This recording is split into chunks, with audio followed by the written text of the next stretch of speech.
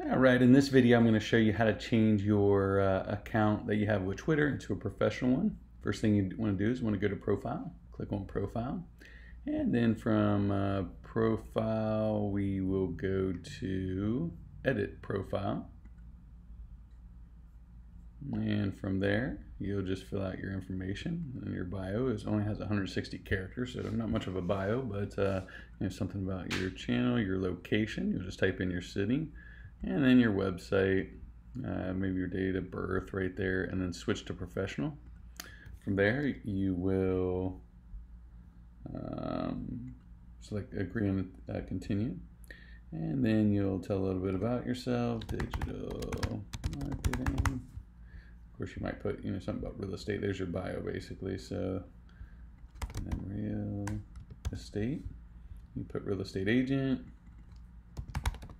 mortgage broker. I don't know if there's a loan originator. Nope. Loan service, but mortgage brokers. Select next, and then you'll select business, and then I'll switch you over to professional account.